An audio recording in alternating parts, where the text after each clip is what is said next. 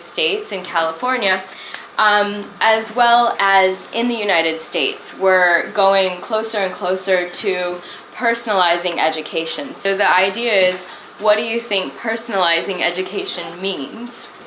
So actually, who would like to answer that question? What is personalizing education to you?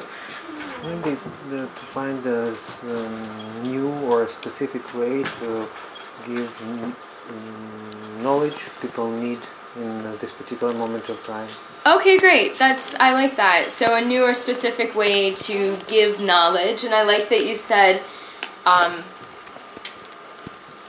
to give it, because to me that implies that you're like, here, I'm sharing with you, but not necessarily like, here, I'm pounding this into your head. Yeah.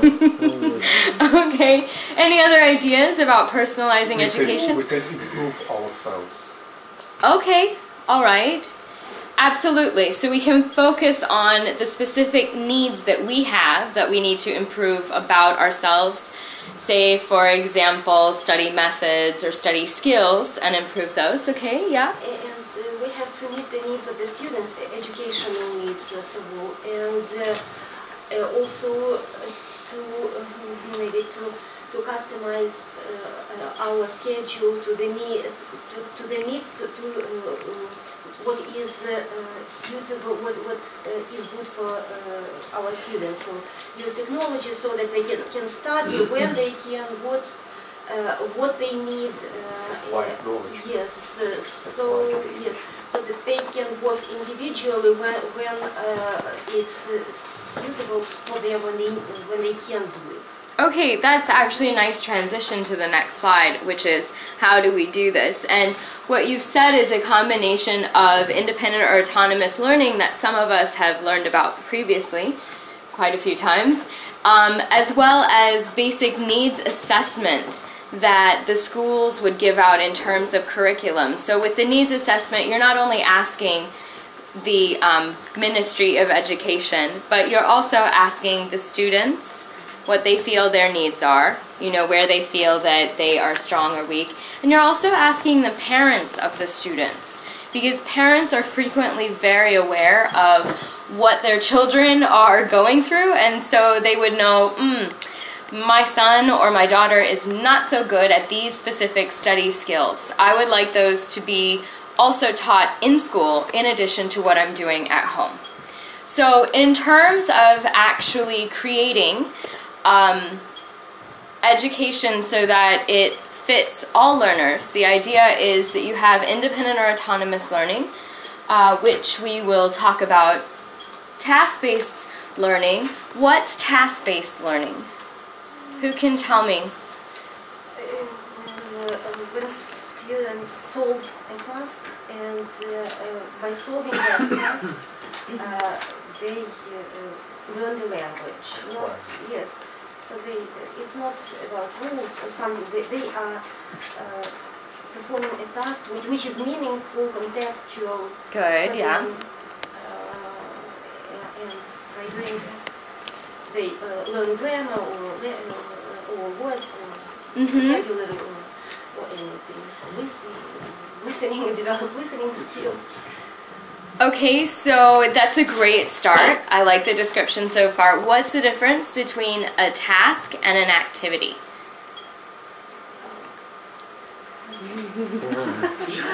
I'm going to flip back in your notes to when we talked about that.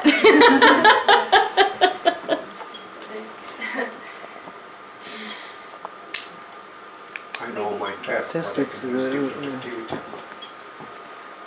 That is a very good guess. Activity is something we do to gain our task. And task, it's a name. You guys are so close, so close. Okay, so we have activity. An activity is I guess, just the basic work in class that fosters, I'm going to say LL for language learning. Okay, activities can be done individually.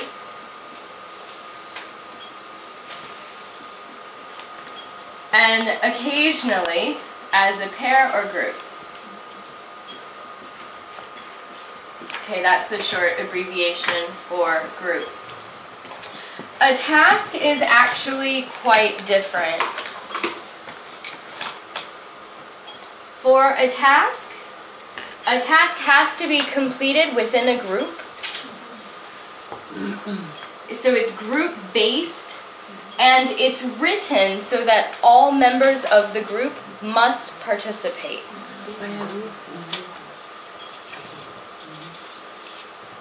This is short for members.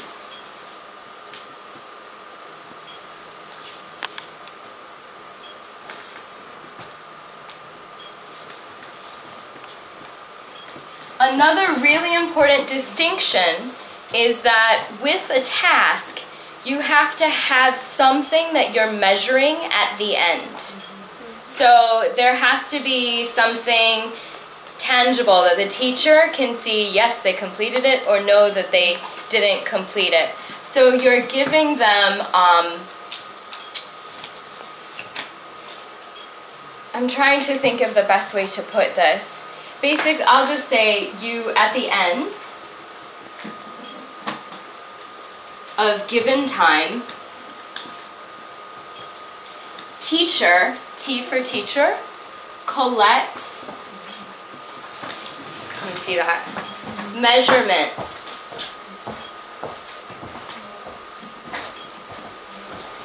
of task. So the last time we talked about task, we had the example, an advice column. And the students had to write down the completion of their task was that the teacher collected a piece of paper that had the main ideas for the advice column they were going to write.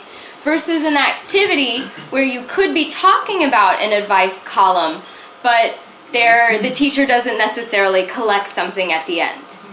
And if you're just talking about the advice column, not everyone necessarily is forced to participate. But in a task, when we have the advice column, we would have specific roles. So one person may represent a journalist. Another person may represent a NGO worker. Another person may represent an environmental activist, if we were talking about oil spills in the ocean. And all those, they would each give the perspective of that character or role in order to complete the task. Similar to a role play, except for you're not necessarily having them present what they're talking about. They're like memorizing the information and giving the information. But you're right, it is very similar to a role play, except for there's no performance aspect outside of the task itself, being engaged in the task itself. Is that clear? Mm-hmm. Any questions? Any area that I could help you to understand more? No? Okay, if there are any questions, feel free to ask. I'm sure other people also have the same questions. So that's task-based learning.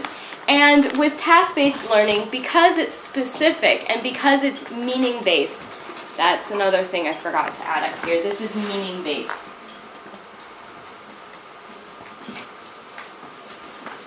So meaning-based pretty much means that you're asking students to use specific forms of the language in order for them to practice it. And so it's all about the production. Okay, so that's why it's considered communicative. Right, so meaning-based.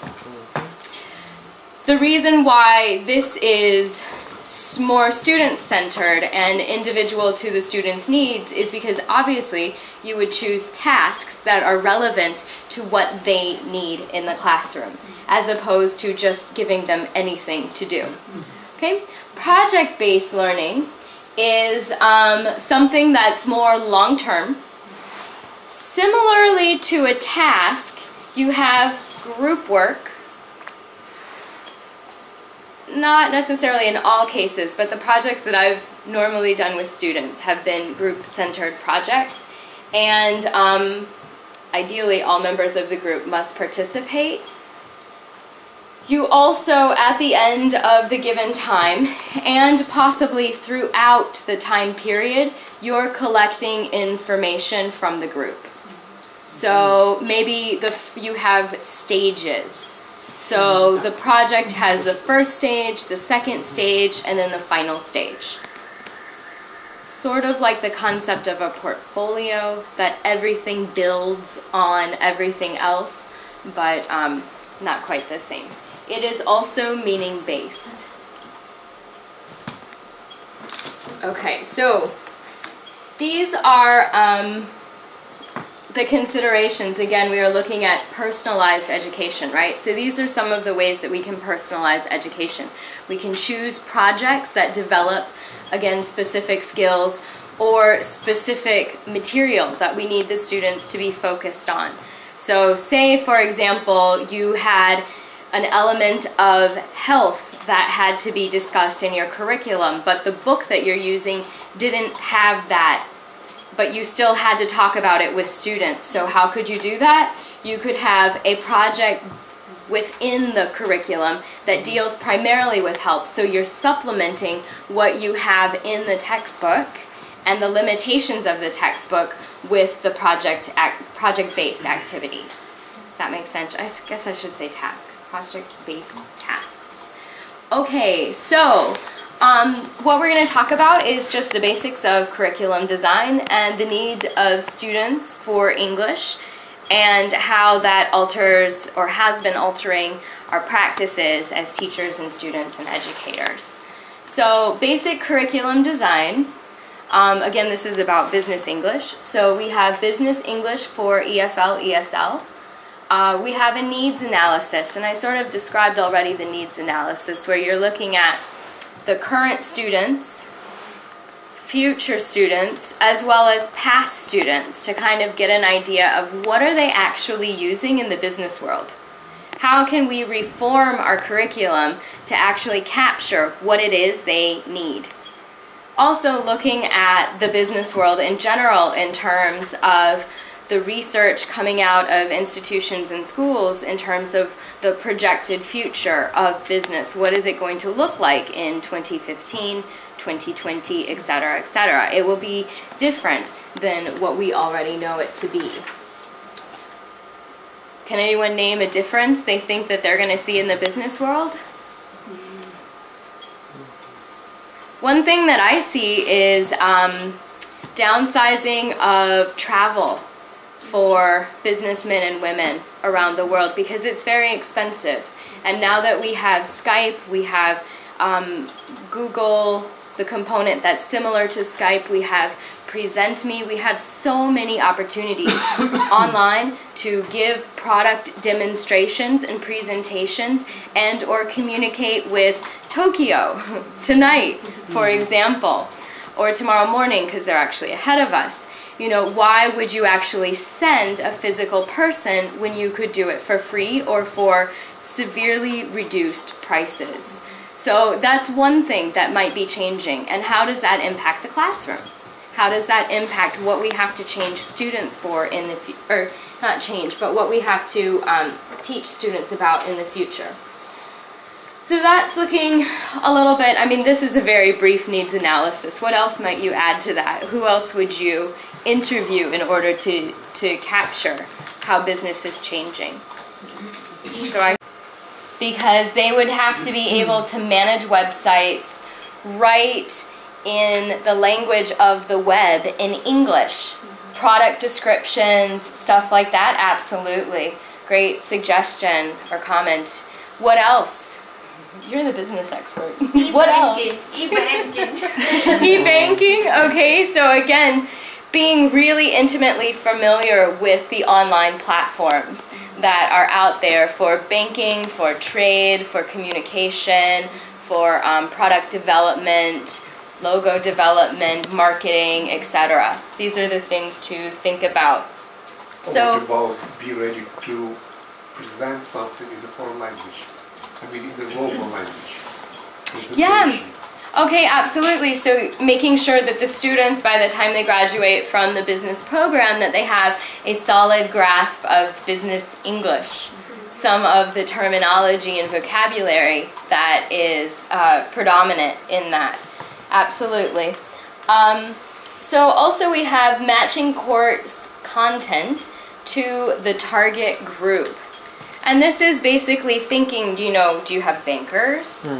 What kind of business people do you have?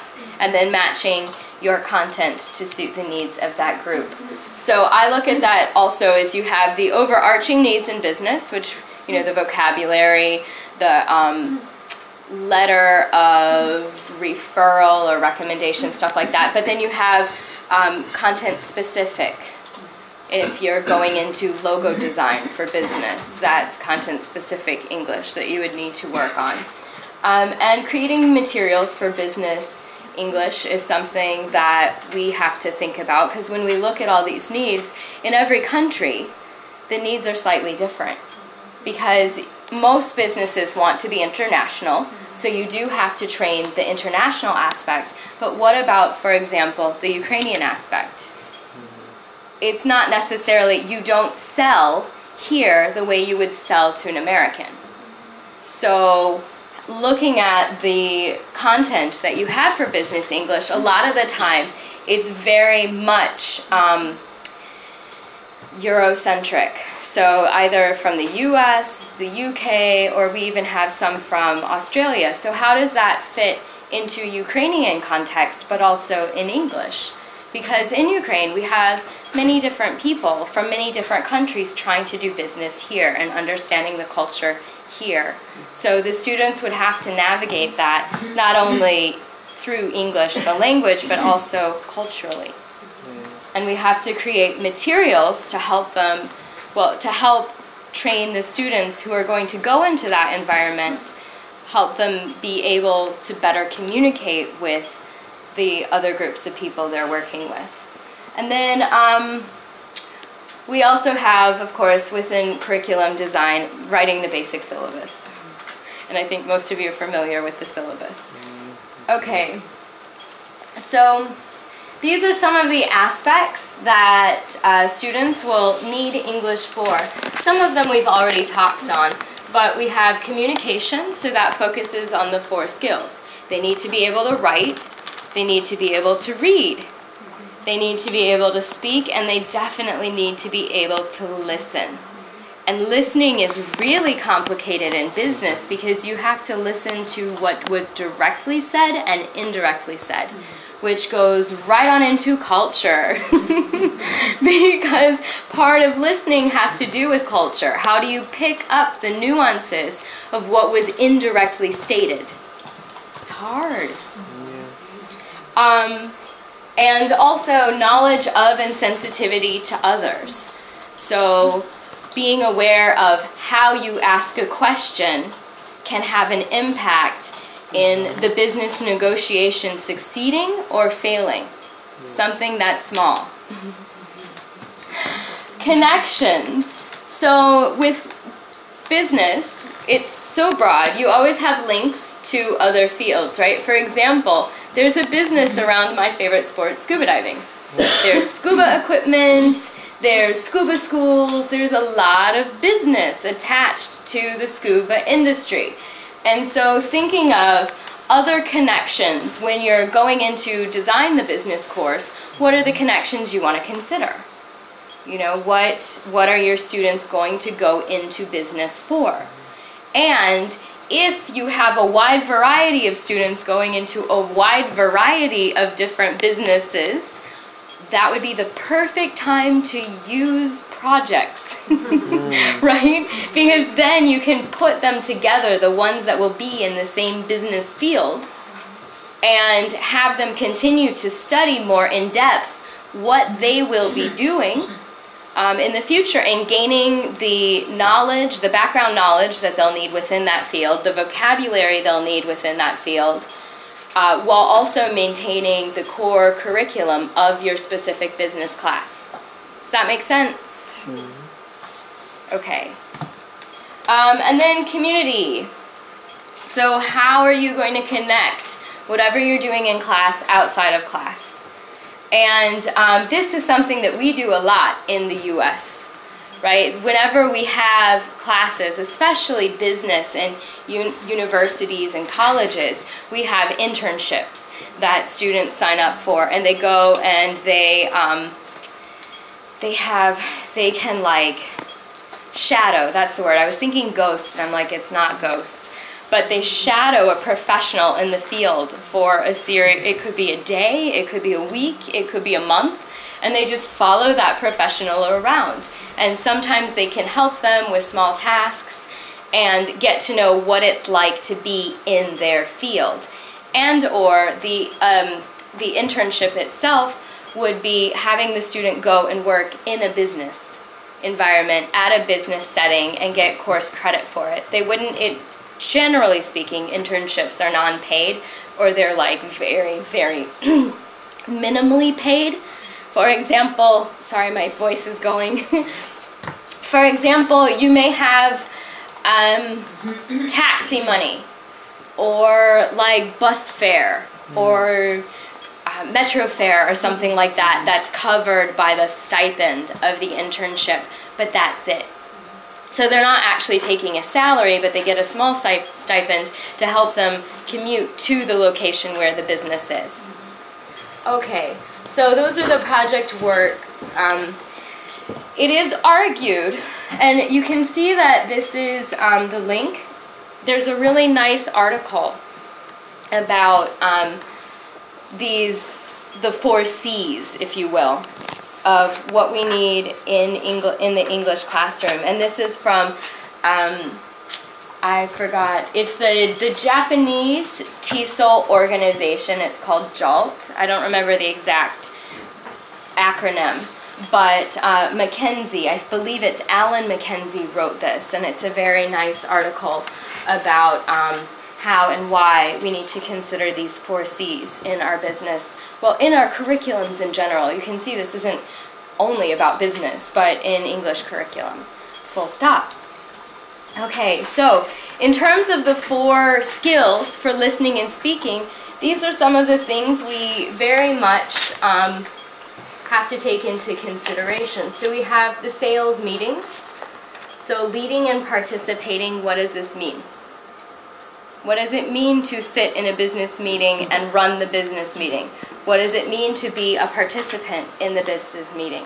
How much of that is dependent on the culture of the business? For example, if you go to Google and you're working in Google on their business team, you're going to have a very different experience than if you go to, say, Kiev Star and go to one of their business meetings. I can guarantee it's going to be a very different experience. So how do you prepare the students in terms of their listening and speaking to actively participate in these sorts of environments? Hiring and letting staff go, also very difficult. Marketing campaign. So my favorite, and I'm sure that Natasha, you have plenty of these, but my favorite one was originally, I have to make sure I get this right, so I'm going to look at this, but originally in China, when Kentucky Fried Chicken entered their market, in Kentucky Fried Chicken, the slogan is finger licking good, meaning it's so good you want every last bit from your fingers. But when they translate it into Chinese, it said, eat your fingers off, instead of finger licking good. So you can imagine that nobody wanted to go to KFC. And there are a lot of parts like that where Coca-Cola was also really funny. Their slogan was, bite the wax tadpole. And then they changed it to happiness in the mouth, which sounds a lot more appealing than bite the wax tadpole. So I love marketing slogans because they're really, really funny when they're wrong. And they make for really great examples in class. Okay, let me just make, okay, so that's what I wanted to say about marketing campaigns. Also, we have office meetings, we have interviews. The way that you are in interviews in the United States is very different than Great Britain, is very different than Australia. There's a lot of cultural components that need to be considered. And it would be the same thing that you would want to teach in a business curriculum. Making presentations. How do you give presentations?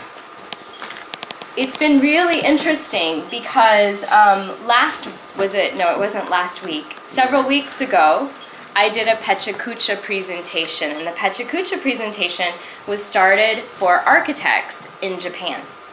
And not everybody could accept the Pechakucha presentation because it was so different from the presentation style that we're used to.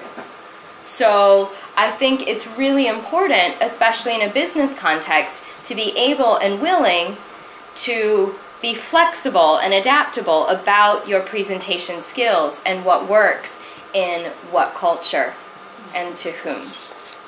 So also telephone conversations with clients. You can imagine that's very difficult, especially since you don't have the face-to-face.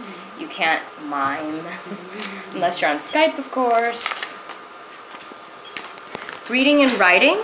So we have to consider email. This is really important. A lot of the students that I have,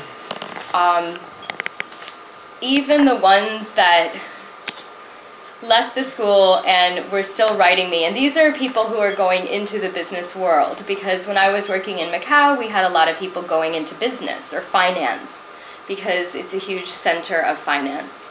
And they would sign off the emails, or they would begin the emails with Dearest Eve, and they would sign off the emails with with all my love, with my,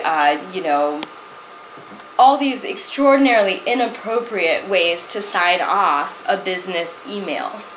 And so making sure that students really know how to write properly so that they're not offending accidentally the person that they're sending the email to.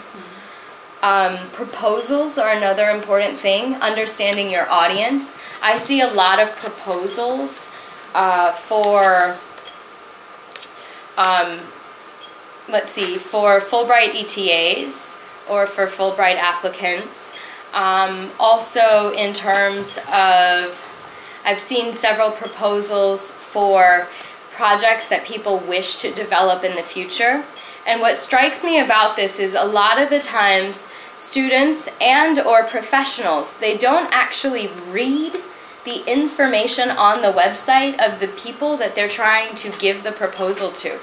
They don't know how to underline the main objectives and the main idea and fit the proposals into the mission statement of the organization. These are not what they're taught to do, but they're crucially important to whether or not your proposal is accepted. Making sure that you sound like you could represent the company in the way that they would like to be seen. Grants, same thing. Claim adjustment letters, sales letters, inquiries. These are all components of reading and writing. Responding to inquiries and requests for information. This is difficult because oftentimes it comes off as bossy or really like, gimme, gimme, gimme. And that's not what the person intended to write. Account, terms and conditions, business report, and a business memo. So these are not the entirety of what you would be doing for business English, but they are a lot of what we do commonly work on with students for business English. Of ideas, that they're in a logical order and that they're explained and defended with rational reasons and logic. Social interaction, ability to schmooze, do social pleasantries. Do you know what schmooze means? It means like when you go to the party and it's a business function and you're able to talk to people, and you can talk to anybody for any amount of time, and you're really good at that. That's what schmoozing is. It's a fun word to have. No, it's not any close. It's not schmuck. Totally different meaning. But it's also funny. Yeah, it is. No, that's true. It is. So we want to, with this, we focus on all aspects of the 4 skills, right? You have to understand clearly the target audience of who you're either talking to, writing to, or reading or listening to. Okay. Integration. So how would we do? We've presented a lot of information, right? We have the cultural component, we have the language component, we have teaching communication. It's a lot of different things to consider when we're talking about creating a curriculum. And so one of the ways that we could integrate this is that some of these topics could be taught in what we call a common module. Does anyone know what a common module is? Okay. Yeah, go for it. Several components in one module. For example, that could be part of it, yeah. For example, we have listening, speaking, reading, writing, and we give 10 hours for reading, 10 hours for speaking, 10 hours for reading. And then in these categories, in these skills, we have another topics to analyze, to work on, and other things. That's a great guess. No, it's not good. But it was a good guess. Good try. I didn't see anybody else trying, so good try. Thank you. Okay, so a common module can be completed online. Well, it's common module plus online learning.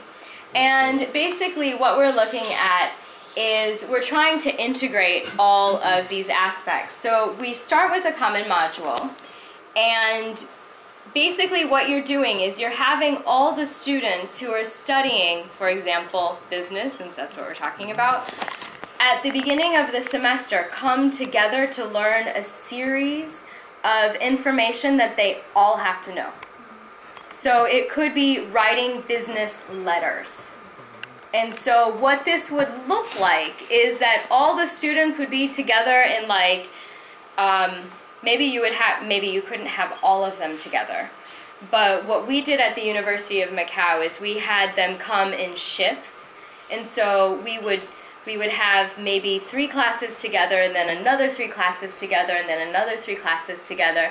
And they would come in and we would team teach what a business letter is and what is a good business letter, and then they would have activities to practice, and then we would meet them again in one class with their teacher, and then we would go over the homework and the assignments that was discussed in the common module. And so this went on for 4 weeks out of a 16-week semester. And the reason for that was they had a lot of things that they had to learn that were kind of like an umbrella of the business curriculum. Everybody had to know it. And so what you could do within the common module is you got the fundamentals of the business letter. So those beginning students could work on it to the best of their ability. You would give them a scaffolded business letter where maybe they would be filling in just a few areas, but there were like huge chunks of words that were written, sentences to help them to craft the business letter.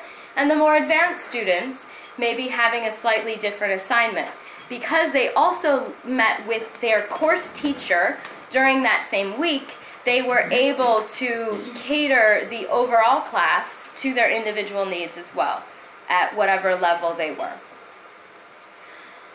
So that's the common module. Again, that happens for 4 weeks, and it's a way to teach all of the really necessary things like we just talked about in listening, speaking, reading, writing. those elements that are core. You also have the independent or autonomous learning, and what we've discussed about that before is basically it starts from the beginning of the semester.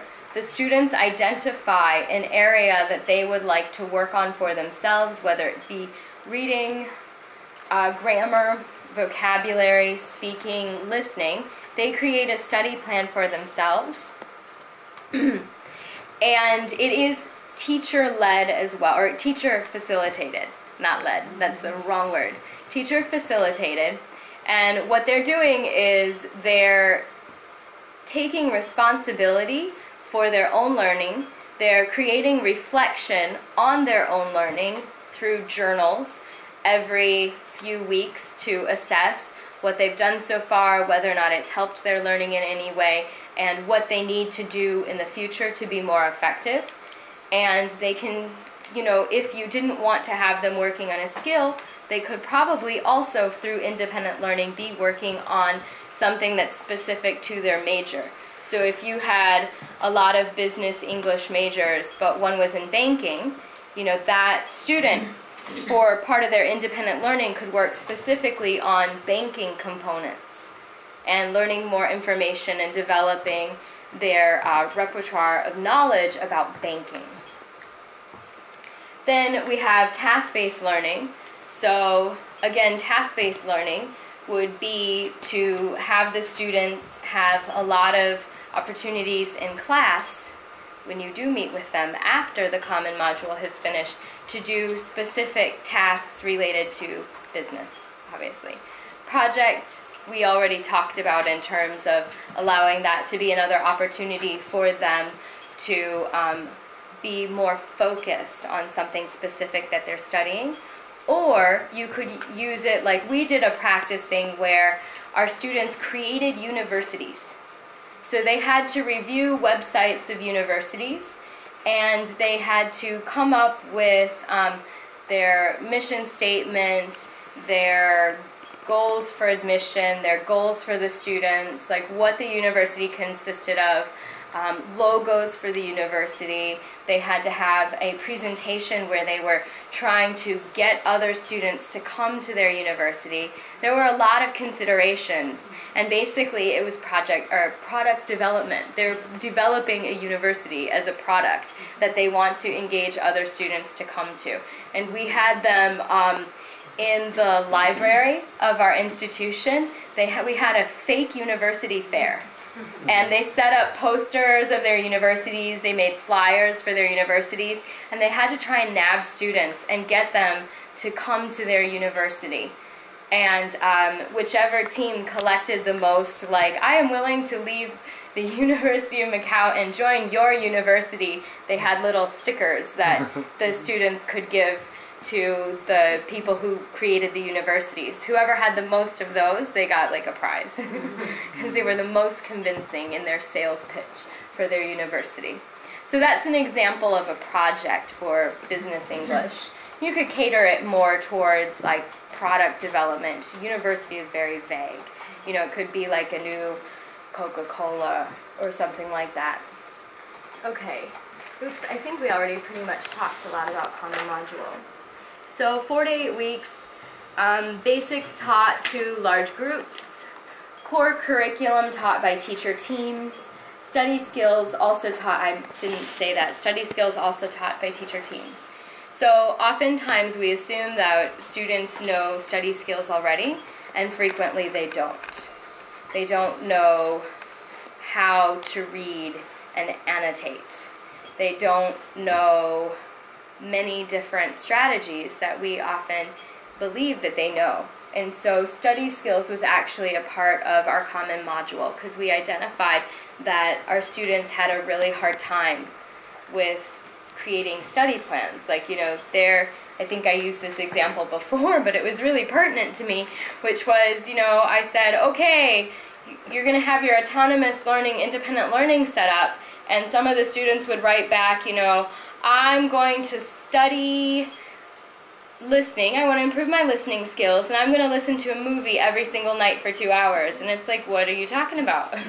Who has time to watch a movie for 2 hours every evening and complete all their other homework. You're either not going to be listening to the movie because you're going to be doing all your other homework while the movie is playing in the background, or you're not going to be doing any of your other homework and then you're going to come back and blame it on me. I don't think so. So like actually teaching, you know, it's better to do small amounts of study and really put yourself behind them, like 5-10 minutes a day would be helpful, as opposed to like these seriously elongated periods of time, because after a while it doesn't go in anymore, you know. You have to give your brain a break. And as I said, the small classes met weekly. They review assignments, whatever was given, and there is individual work as well as group work and pair work within the context of the small classes. And after either the 5th week or the 9th week, there's no more common module. Okay. I also talked about independent autonomous learning with the learning journal, creating goals for skill development, listening to and reporting on speakers in their fields. And what's great about business English is there's so much on TED. You know, I'm always talking about TED and how wonderful it is. It really is that wonderful. And there's so much for business on TED that you could literally assign for all 4 years of university, or if you're doing secondary school with this, like you could literally assign a TED Talk a week for the students to listen to and have them all 4 years listening to different TED Talks. Like, it's extraordinary what they can do. And also, of course, using other web resources. Okay. Just to say a little bit more about listening to and reporting on speakers. What that means is they listen to, say, for example, the TED Talk, or they're listening to business on BBC or on NPR or even VOA. And then they actually have a questionnaire that they fill out so that they become more comfortable and confident in cultural norms of delivery of information. So who speaks, when do they speak, what is the appropriate turn taking, what are some of the clues or cues that they can use to recognize, okay, this person wants me to speak now. Or, oops, I should be quiet and listen at this point. These are information that you can help them to become aware of by having an activity like this that they complete on their own outside of class. The only thing that you're doing as the teacher is double checking that they actually did it.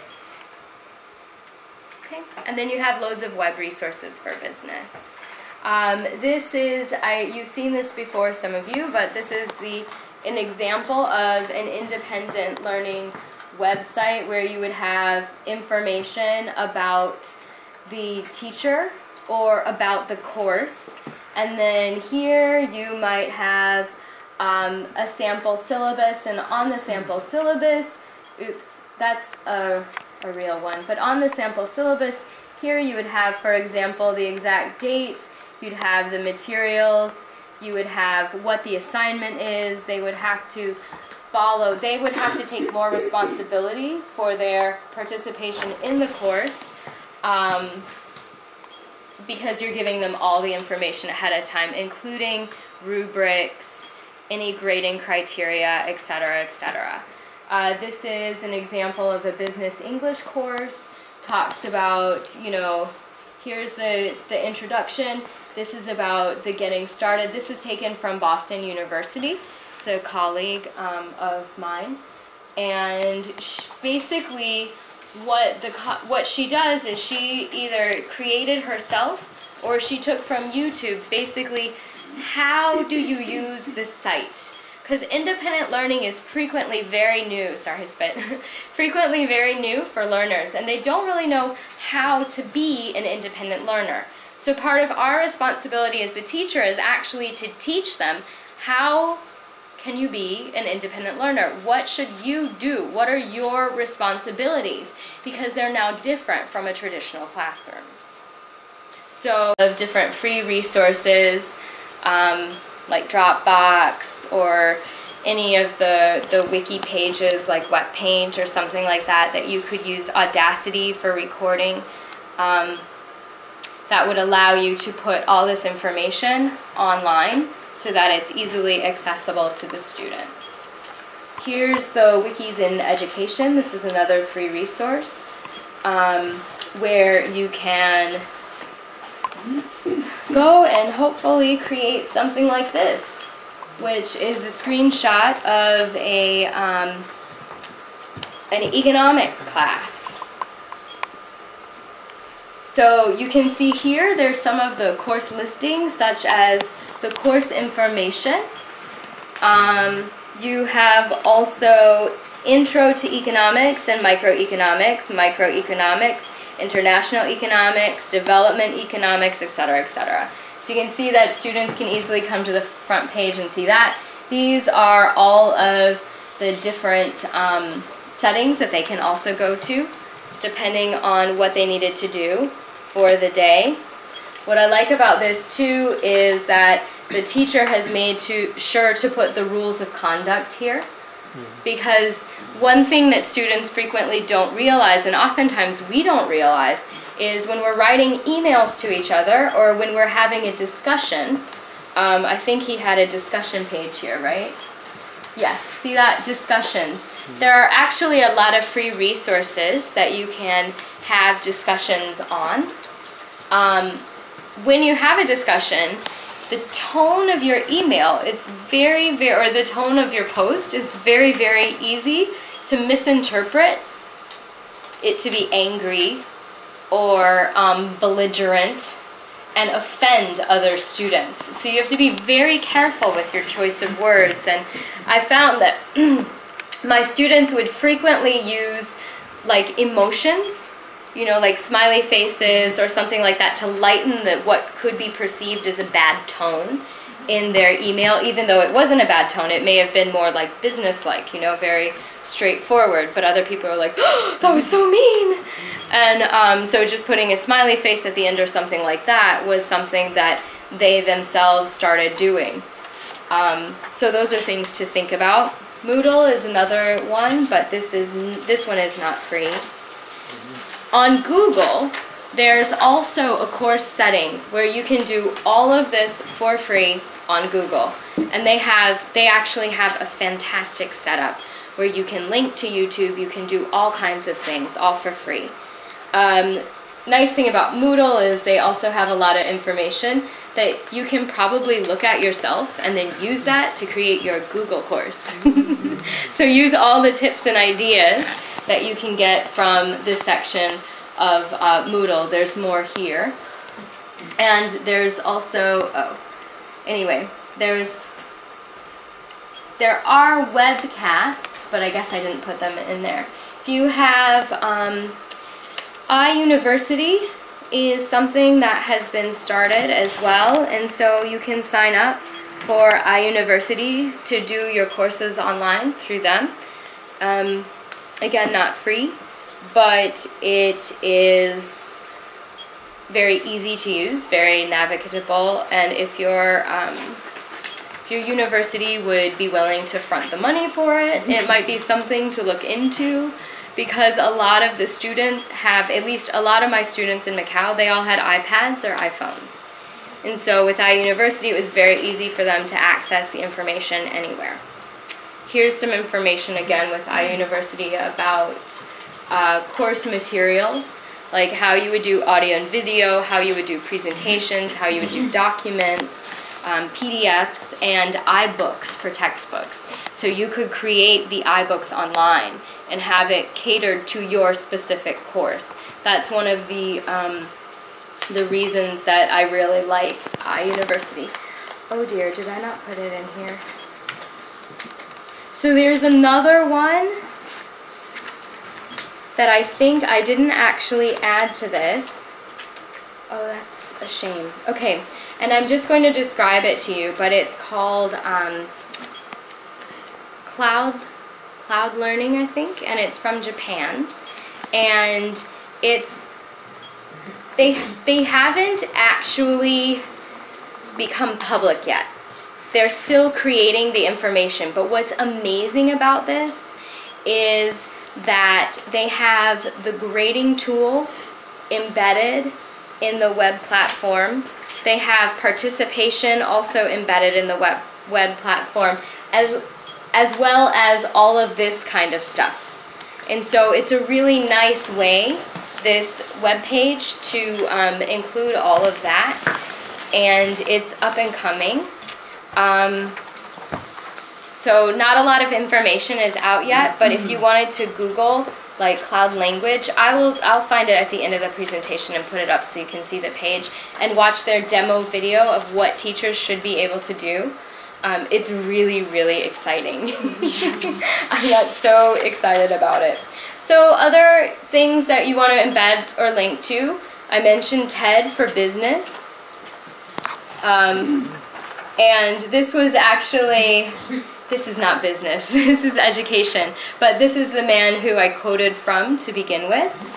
And I wanted to just encourage you to look at this talk as an example of what TED would look like.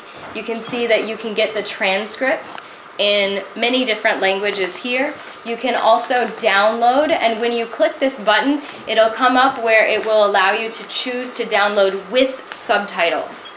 And then according to how long the TED Talk has been online, you can choose what language the subtitles you would like. Obviously for us, we'd want to do English, but if our learners maybe aren't as advanced, we might consider having Ukrainian or Russian subtitles. It's a possibility. I mean, it really depends on your goal with the information.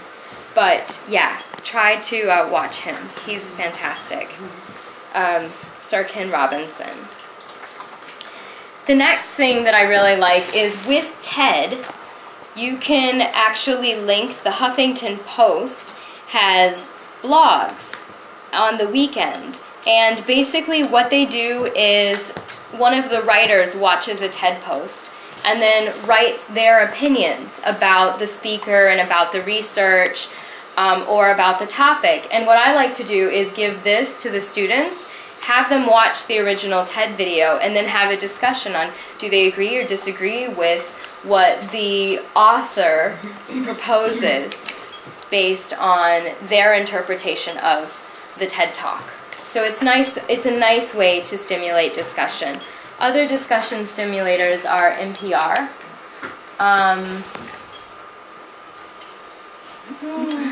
Why did there? Okay. So I tried to find stuff that had business. Gun debate actually has a lot to do with the National Rifle Association, which has to do with business, big business in the U.S. because they produce a lot of guns and have a commitment to selling them all. So that might be linked to business in a way. This is a really nice website. You can listen to all their programs, and they very frequently have transcripts. You can see here, this is an example of when you click listen, what it will look like. You can create a playlist and you can share these, meaning you can embed it onto your independent learning website. You can also hear, if there's a transcript, you can download the transcript as well and show it to students or give it to students. And this one is not very long, you can see. It's only 4 minutes and what, 5 seconds? Yes, 5 seconds. And so I like these because they're very short, and I can have students listen to them either in class or out of class as a means of stimulating discussion. Okay. This is VOA. So you can do this in special English, or you can do the regular one. And I chose this one because you can see here they have World Economic Forum rates. And they're talking about global risk-taking. You can have, there's a lot of economics in here. Budget decision, health reform, well that's not really, well it has to do with economics. Balance of power, stuff like that.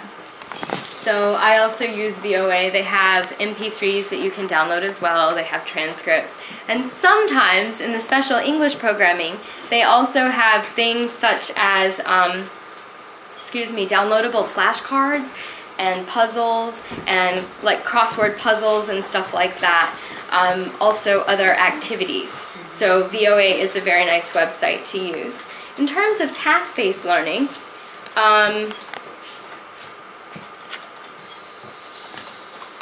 this is not really task-based learning, sorry.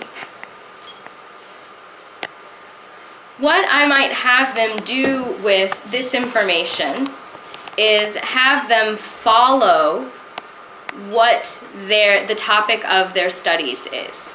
And they're writing journals about the topic of their studies. And then I group them into small groups in the class. So we're getting the group-based participation, and they have to discuss their different articles and come up with advice. Or come up with, there could be any number of things. Come up with a product based on the articles. Or come up with a slogan, whatever it is that they're doing. So that would be the way that I would do task-based learning. So there's a component of the independent learning where they're writing the journals by themselves to gather the information and become a so-called expert, right? Kind of like we were talking about with the role-playing. And then once they're put together into the groups, they can discuss, and each has important amount of information to contribute. And then you have the presentations, the group presentations of the products or the skills. Questions? I think I'm going fairly quickly. And yet we're still almost out of time. Okay, so some of the places that I have them look for information. But do you promise to find? Yes, U.S.D.A, the New York Times. This is very nice. There's just a lot of stuff there. We have markets, economy, energy, media, technology, blah, blah, blah. All about business. Okay, I also have students, because I like to have a wide variety of news, I also have them looking, say for example, at Al Jazeera. There's also a business section on Al Jazeera. I want them to see as many viewpoints as possible because I want them to think critically. And I want them to look at, okay, that's interesting. This is being said in this media, but this is being said in this other media. So what's my opinion about what's going on? So that's what I want them to be doing. Huffington Post, again, for the business section. That's another newspaper that I frequently have them use. Here's an example of the business section from that. It's fun because it's very interactive. You might also have them do a blog based on what they were doing. Business Ethics, Magazine of Corporate Responsibility. So I like that because I really want them to start being introduced to business ethics, right? Because it's something they're going to have to know about, and we may not be teaching them. In terms of business ethics as well, sorry, it's really hard for me today to say that word for some reason. I might also have them look into the ethicist.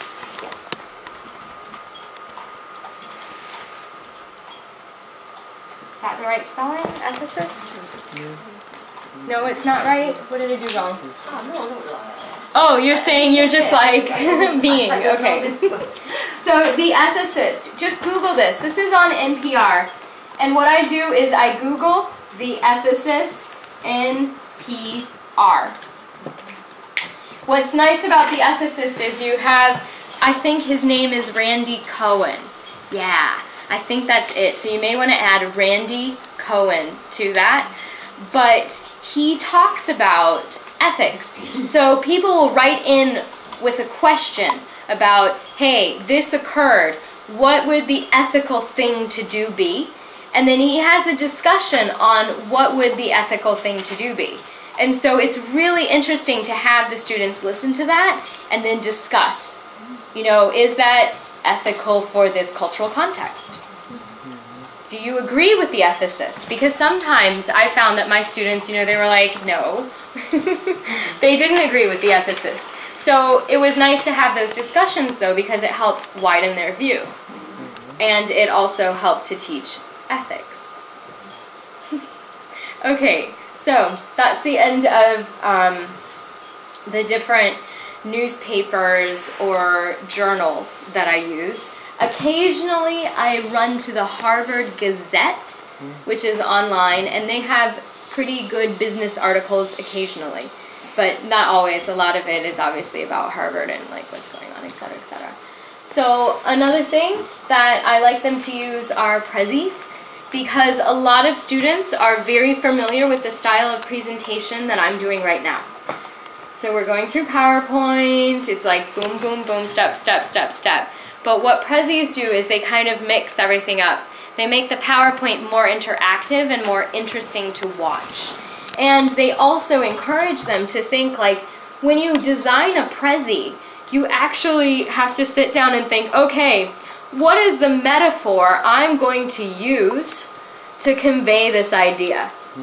And so you have to really, you know, is it going to be the tree of life or something similar? What is it that is seemingly unconnected but very connected to my topic? So that's why I like Prezis for business. Another part of Prezis, as you can see, is you have resumes and portfolios. So in the business world, this is very important to have a resume that, or a CV that you are writing. You can do them online. And portfolios, what have they produced? If they're a graphic designer, they definitely have to have a portfolio, right? How are they going to get hired if they don't? You have to be able to say, yes, I designed this, isn't it wonderful? I designed this too. And I designed this and it made millions of dollars, so hire me. And then we also have Prezis for students and educators. So this would be something that if you're not teaching business, you could also do with students who are not in the business field. So Present Me, you can either put your own presentations up, or you can watch presentations that have already been put up. There are millions of presentations online of all manner of speaking. And what's nice about this is this prepares students for long distance sorts of presentations. Like if they were to do something over Skype, your way of being when you're online is much, much different than your way of being when you're with an audience, right, in the flesh. So what's nice about this is on this side, you would have the PowerPoint or a video or whatever it was that you wanted to show the people you were talking to, and obviously you have yourself. And so you're talking them through the slides. This is really nice, and I really think that this will be used or something similar, because there's a lot of software like this out there. I think even Google has something like this for free. But what I like about this is you can be dealing with business in California and living in Ukraine and need to make a presentation, put it online, and when they wake up in the morning, they can go in their presentation room, they can watch it, they can email you questions, and you don't actually have to stay up until 3 o'clock in the morning to make the presentation when you're dead tired, right? So it's very nice, and that's why I think it will become more and more popular. I think it's also really interesting to think about how to be when you're having a Skype call and to practice it, because students have to watch themselves in order to put everything together, and so they really get clear about woo, it doesn't work when, you know, I didn't realize that I'm always going like this, you know, or like playing with my hair or something like that, and that doesn't work. I have a really, really embarrassing one that I read about the other day. It was so gross. And I'm going to share it with you because it was so gross. Anyway, so I was reading The New Yorker, which is this famous magazine that comes out of New York, obviously. And it normally has literary content in it. But occasionally there are other stories and some political stuff as well. And one of the commenters was talking about this man who he had a long-distance Skype phone call with, and the guy First of all, he put the computer so close to him that it was like a big head. And then he had cut himself shaving and put a Band-Aid over it, sorry. And so he was so nervous during the conversation, he was just going like this a lot, and he accidentally scratched the Band-Aid off, and it started bleeding, and then he was putting blood all over his face. Isn't that terrible? And the people watching were just like, ah! But nobody really, what do you say? Let's take a break. You might want to go to the bathroom and look at yourself in the mirror, right? So if he had practiced ahead of time with something like Prezi, this would not have been an issue. So it's something to think about. And this is, again, another Prezi for business. Oops, I think this just gives you the next slide. Yes, Prezi for nonprofits, Prezi for conferences. TED uses Prezi. And you can see that their style of presentations is very animated and very interactive. And that's really, really nice. I was actually, in a little aside, I was thinking about that today because I was at a symposium at National Aviation University this morning giving a talk. My talk was very different from everybody else's talk. Everybody else was just reading. And I have my PowerPoint, I'm like going through bits and pieces. I read a little bit, but people were just like, I got the sense that some of them didn't take me seriously because I was not reading from an academic paper. You know, I was condensing the academia into a PowerPoint and sharing through storytelling, which in my mind is more effective, but it was a very interesting cultural moment this morning. So that just, it's in terms of like business, that was a good learning experience. Okay, project-based learning. An example of this would be product creation and sales, which I mentioned to you when I talked about the university project where they had to create a university and sell it. A company creation. These are examples. You know, you could go through the steps in creating and branding a company and trying to get it on the market. Ooh, I'm sorry, I didn't mean to kick you. One wonderful thing, you know, I'm always on about Khan Academy because I think it's brilliant. But did you know that on Khan Academy you have finance and capital markets? You have a whole portion on economics. And so you could use this for your independent learning to link them to the site. And then they get a specific report from Khan Academy saying, I've completed this much successfully. What better assessment tool do you need? Right? Because it's got all it shows how much time they've been on there, how many videos they've watched, etc., etc. In terms of the writing, I also have them linked to Grammar Girl. So Grammar Girl, they can go through, and if they have questions about specific things like the difference, when do you use who and when do you use whom? It's confusing. When do you use which? When do you use that?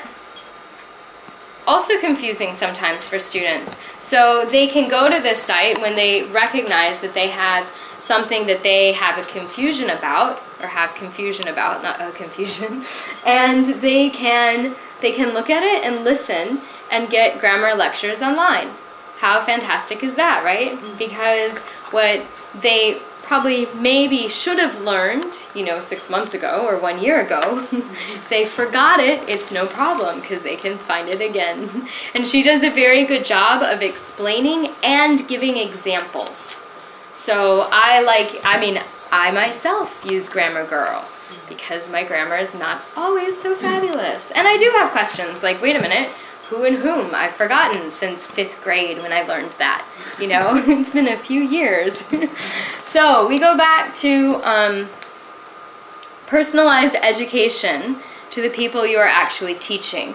So I hope that through this presentation you can see how it was personalized or could be personalized to the students that we're teaching through the different common module activities that I introduced, as well as through the different autonomous independent learning ideas or activities that I introduced. So the last thing is, again, go see Mr. Robinson, Sir Ken Robinson. He has a really, really great one. Do schools kill creativity? Sometimes do. He says they definitely do. And I think that you should all go and watch it, and we can talk about it next time. maybe that can be one of the Friday afternoon discussion group topics. Do schools kill creativity?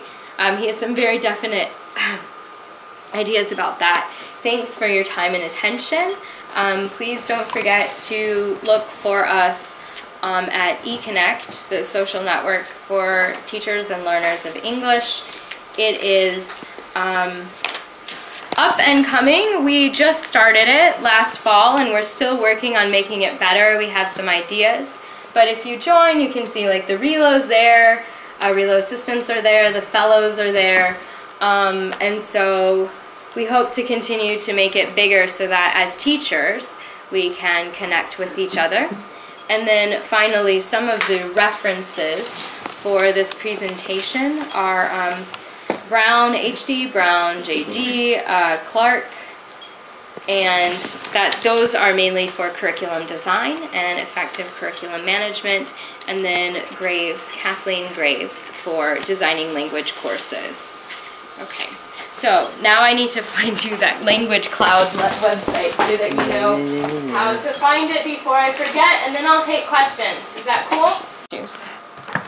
So that's Language Cloud. There was some other website that I learned about this last weekend at TESOL Ukraine, and I think it's like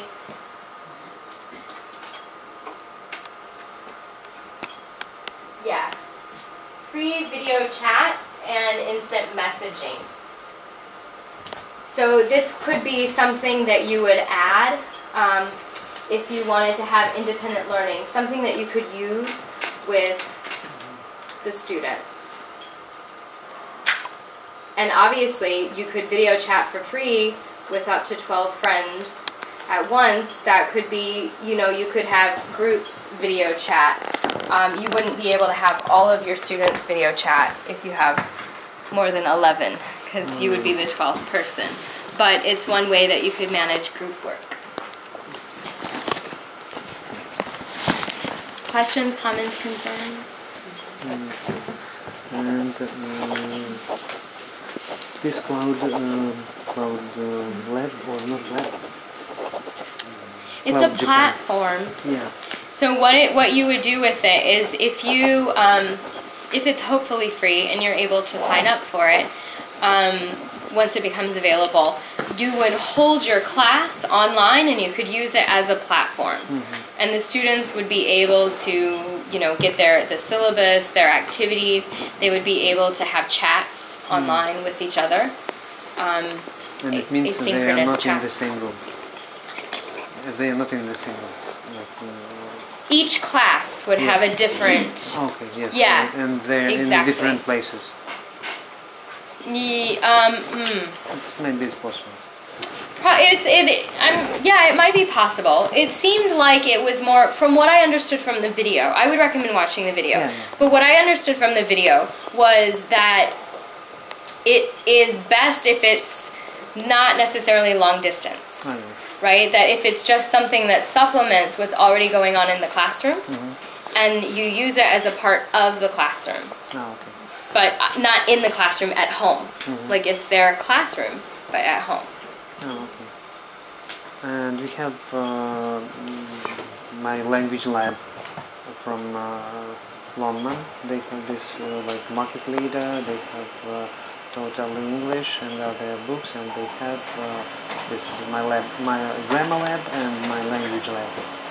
So it's like we work together with the students. You give like journal of your activities and things. It's like curriculum too. Great, great, yeah. Something similar.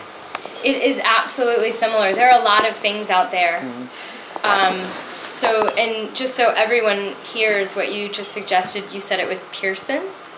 Yeah, Pearson Longman. Yeah, Pearson Longman have a language lab. So I think that's similar to Moodle probably. Yeah. But it's specific for language. Moodle can be any course online. Great. So it's good. Good. Unfortunately, we do not have a lot of special equipment like you know, computers or yeah, for everyone. And we do not have laptops or I don't know. Yeah. Things. That is good. Well, and I think that that's one thing that for me, I feel like when students have independent learning, as long as you have a computer lab in the center, it doesn't matter if they're doing it in class, because the idea of no worries, I'm right there with you. The idea is that you would take the learning and they would do it outside, as opposed to everybody sitting in one room together and doing a listening together. So I think that there's room for both ways, because together on a listening could be important, especially if you're doing follow-up activities, like they have to talk about it or something like that, making it interactive. But I also like the idea of doing independent listening, because I would rather my students doing something in the class where they're communicating and practicing, because I know they're not going to do that when they leave my classroom. I know them, and they never do that. But they will listen, because listening is safe. Any other questions, comments, suggestions? That was a good one. Thanks a lot. Yeah. No, thank you. Thank you all for your attention. Some of you have had a very long day.